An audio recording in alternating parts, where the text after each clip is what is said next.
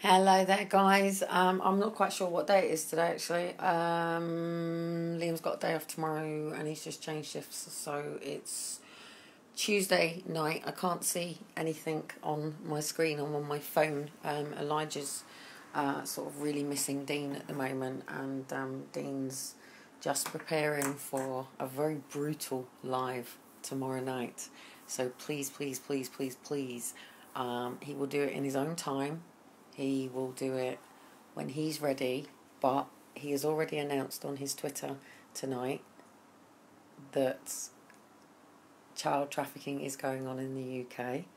He's willing to put his head above the parapet, and he's even written on his Twitter about a couple of things that happened to him. He hasn't mentioned foster care yet, but he has talked about a couple of things that the music industry have done to him, and he has already spoken about a couple of things that some mums and their families have done, and he's mentioned some really personal details, what happened to him when he was offered a contract, but I let him say the rest. So he's planning to go live tomorrow night. He's not in the best of places and has a lot to get off his chest. He's had a lot taken from him, a lot with his music. He's been ripped off by the BBC, which he's already now said, so I can say it. When you put yourself out there on Twitter, you put yourself out there on people talking about it, Dean. So I'm free now. Yes, hey. So I can talk about what he's posted, okay? So if you want to see yourself, then his Twitter is Dean Samuel 23. It's Elijah and Shiloh's father, and he's a very brave man. And I applaud what he is possibly could achieve worldwide tomorrow evening going live. I'm a little bit nervous because obviously he's lived with me for the last 4 years. He still doesn't know how he feels about FEA.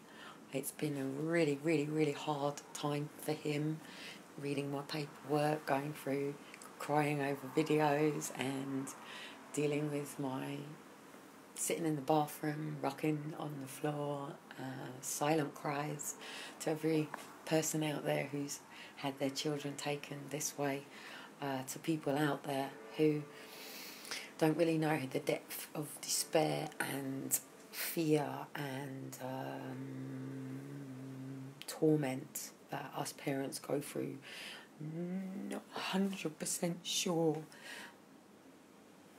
whether it's one of our kids. Is it one of ours?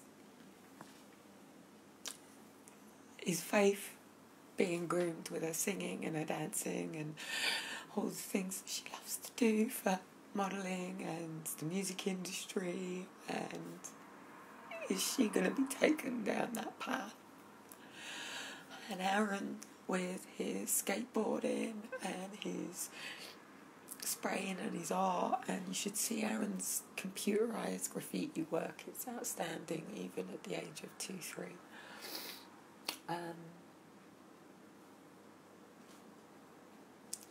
Is it one of ours? Are they dead? Statistically, is that one of ours? Is it one we know? Is it somebody we know? Is it David Jenkins? The first thing he ever said to me, he had his hand on my shoulder and he just looked at me and he said, "Kelly, I don't even know if my boys are dead or alive." He said, "I have not been able to be processed to any parties of this. I have been pushed from the birth certificate. I have not been able to attend meetings. I don't even know what's going on. I just got a phone call from the mom to say that the police have taken my boys and I don't know what's going on." And You know, the Welsh fucking police, Cardiff police. You know, baby Anon, I mean, for fuck's sake, how many babies do you want me to list? Jonas, baby P. And I'm not even talking about baby P that was murdered. I'm talking about baby with no name from Watford Hospital with 20 fucking police to take a baby. To take a newborn baby from a woman with stitches who'd been in labour for fucking 6 days. Who couldn't even go to the courts. You know what I mean? We saved the baby at Liverpool. We pretty much ordered a shutdown and got them to set the dates of putting in emergencies for all the defibs and everything, just in case they were going to take this baby. I went hardball. When I come in, I go hardball. I would not have lost that fucking baby today.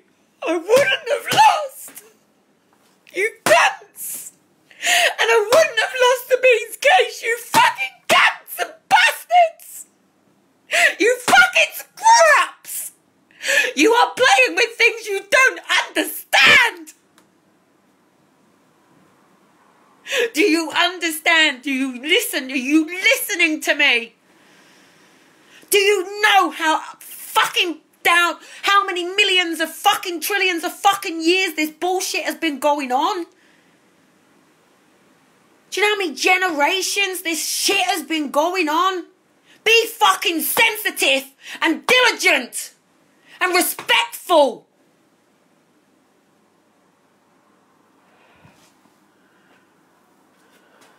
Border control is getting them talking about the effects and trauma of separating a child. They're talking about the child from the parents. We are seeing the damage to these children. We are live videoing, seeing the damage to these children. My children, your children. Get over yourselves. Get over your depression, your suppression, and the bullshit fucking excuses and labels and shit that they've given you. Get over your fucking victim fucking bullshit mentality. I keep telling you, you are not a fucking victim of what you've been through. You are an overcomer of what you stand for. And I stand for the children, not you fucking fuckwit incompetent pricks. Get your shit together, get your fucking act together and get out there for your fucking children! Do you understand me?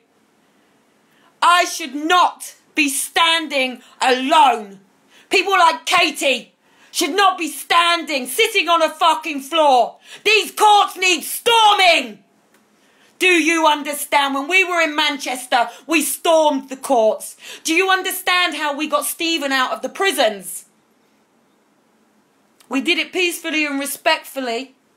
We shook hands with the police officers as we did what we did. We talked to the security. We showed respect to humans. Humans who do a job. Who get up every day to put their children into nursery, into school, to have to leave their old grandparents because they have to go to work. They're going to employ 2,000 new police officers. If you want to stand for what's going on, then come be one of them new fucking police officers.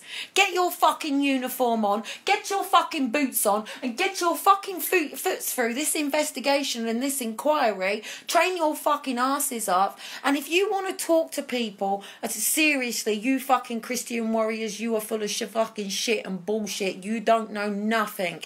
You people have got too much to lose. I know what it's like to have something to lose. I've got 2 babies in that room asleep. You completely disrespect me because you don't know the whole journey from 2010 all the way through to now.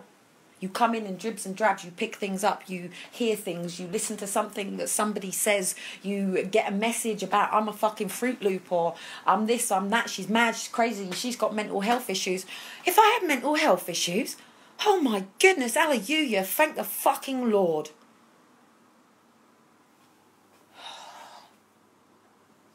I wouldn't have lost the baby or Sabine's case today. 100% hands down. I haven't lost a baby yet with a parent who works with me properly. And I would actually I humbly don't talk about people who I give time to. Sometimes I even stage things just to get somebody out of bed. I used to get my next door neighbour to come across to give me a hand with, Elijah while I was trying to feed Shiloh. Or, the woman saved my fucking life. I can't even talk about her or name her because, it jeopardizes everything that she's worked for. Don't jeopardize people who need fucking help, that you haven't had the time to go and have a meal with these people, sit with them, understand the complexities of their lives, understand the situation that they're in, understand from their point of view. To truly understand from their point of view, to have some form of empathy, understanding, and actually have some form of fucking compassion, and take your head out your fucking ass and have some form of understanding that time ticks away very, very, very, very quickly. When these borders go up, when people try crossing them, I'm even worried about leaving the country with Elijah and Shiloh just because I need a letter from Dean to say, because I've got a different name to Elijah and Shiloh, that they can detain my children off of me, because idiot fucking mothers who make false claims onto fucking fathers that they've done this to bulk with the fucking children, and you're absolute fucking dickies of a women. And I don't stand with these women. There's too many of you. There's too many of you who cry fucking wolf over DV, who fucking, I don't know, maybe got bitch slapped because you were a fucking cow. Oh my goodness. If a man is telling you to shut up, if he's telling you, will you just go away, he's at a point that he's had enough. And right now, actually, we need these men to be slightly a bit feisty, because we could be in World War III right now. They are playing border control with each other. They are testing the boundaries. I live in a naval base here in Portsmouth. I see more than you. And I'm not as fucking cokehead as people make out and say, oh, look, she wipes her nose, as I've said. And I probably haven't even got any tissue. It's because I cry a lot. Just 2 seconds. Give me some form of dignity.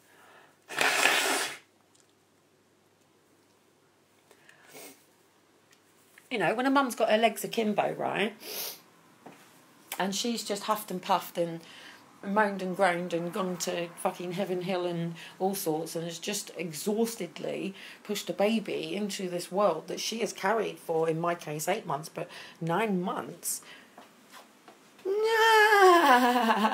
Whoa, steady, man. What? Oh, yeah, close the door. Like, seriously. Like, what do these people who are just coming on to work, who are, just signed in and clocked in and gone, yep, you'll walk through the door. Hello, miss. Well, have you just had a baby? Well, bring the congratulations cards, grapes. Congratulate the mother, shake the father's hand, go and take him for a fucking cigar. Family should be all outside, ready and waiting. Big balloons, or we can't even have flowers in these places now because of people with fucking hay fever. In fact, you can't even have your fucking family inside the room and outside the room. And fuck me, you can't even have other people's kids coming onto a fucking hospital ward. What the fuck has happened to the celebration of life? When did we become so clinically inhumane? When did we become so desensitised? When did we become so unaware of what is going on around us? I was on a park with my 2 boys today, listening to a 6-year-old girl face up to a 7-year-old girl, calling her a fucking bitch and a cunt. And if you look at me like that, and I'm like, whoa, steady, Neddy. Like, come on, calm this shit down. Like, whoa, what the fuck is going on in this world right now? See, I'm sort of looking at it and I'm having a bit of a... Shall I take you on a bit of my journey? Go on. In fact, I'll fuck your head up even more. Ready?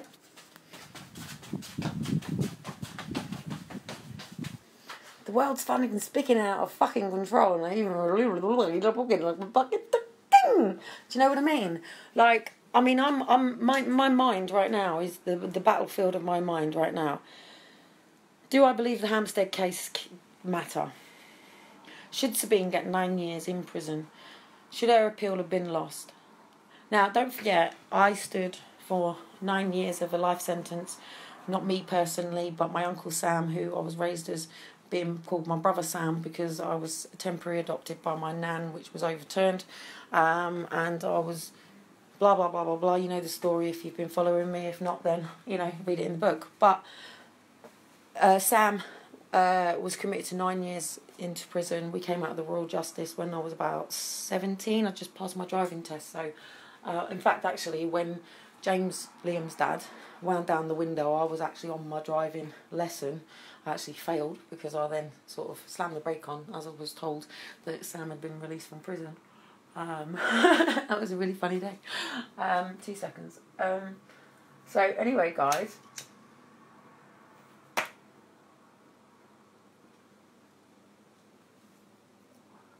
what I'll basically say to you is, if and when we exit Brexit, with or without no deal, the golf club membership where people are even discussing the services, I don't know, but we have to have some form of communication with people on other side of borders, because when people don't know, take this window for example.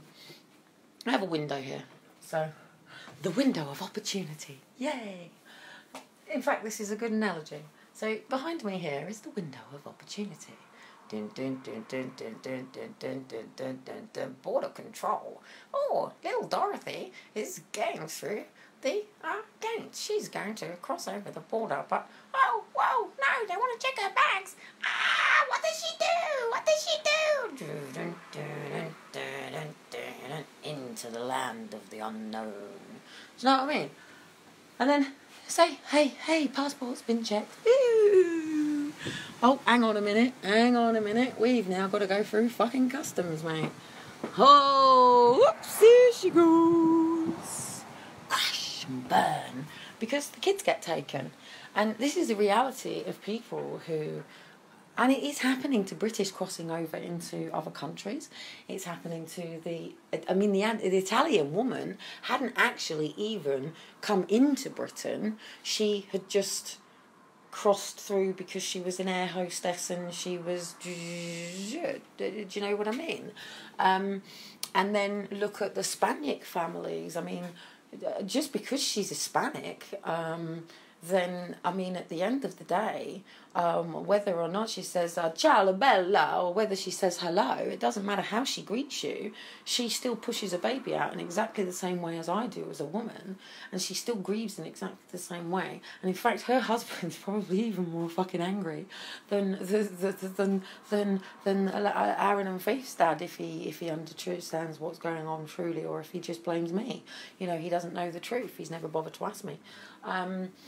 Coward. You can't even face the mother that you fucked to give children to in the first place. What a fucking pussy and a wimp. You can't stand in front of the woman that you laid in bed with and, once actually loved and had children with, and come and say, look, hey, what's going on? What do you need? I've got a really big family. How do I help? What a fucking wet cunt. Seriously. Darken my door.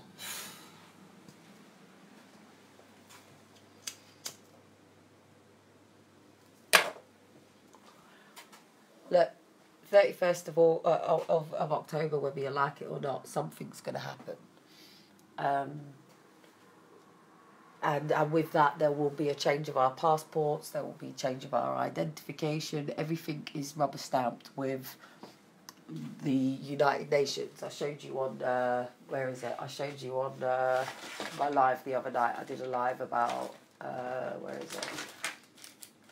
Nah, they're not in there. Are they not in there? I did a live about my passport and I showed you, and my driving licence and all that sort of stuff. And I showed you on that live what it says on the front and what was in it. I can't even find it now. My driving licence was here. I could probably get something similar off it. Hang on, my driving licence is here. So... my driving licence, there you go. Oh no, actually my driving licence is a UK driving licence. Oh no, there it is. I've got the EU thing around it. So if you look at my driving licence there, that says the UK, but it's got the EU around it. But if you look there on my driving things, it's got the Great Britain flag. So, and that's my driving licence to not all put on my details so you can't photograph it quick enough.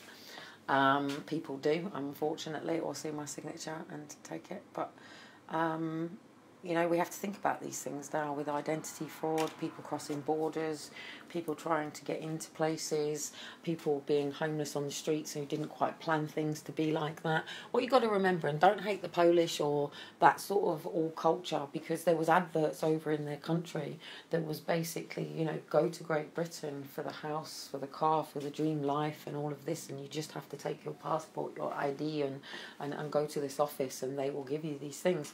And that is pretty much what they were told. So they don't, and actually that basically is the is the case, really. But we do have to lock that down, because is the ground that I stand for actually stand on a floor right now? There you go, look.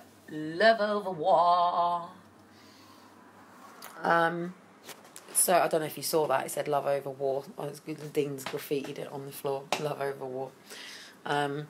So if say for namesakes that, oh, don't forget I was talking about Dean's Live tomorrow. It's going to be interesting. Hello, you. What are you doing up? Sorry. You don't have to be sorry. What are you doing up? I'm on my live though, darling. I'm on my live. I want you out of the kitchen though, because Mummy's been smoking out the window and it's dirty. Come on, out of the kitchen. In fact, come on, out of the kitchen here a bit. But it's going to go dark a minute. 2 seconds. I turn the light on in the hallway. It's a bit bright. I fucking hate fluorescent lights. They do my nutting. Anyway, before I take you into bed, because I might have to shut the live down to go and sort Elijah. Are you going to say no night? Are you saying no night? Let me say no night. Shiloh wakes him up by kicking him in the head. You need me to come and lay down with you, or are you just going to lay down and read a book? Read a book. You'd like to go and just lay down and read a book. What book would you like to read? What book would you like to read? Monster Truck book. Monster Truck.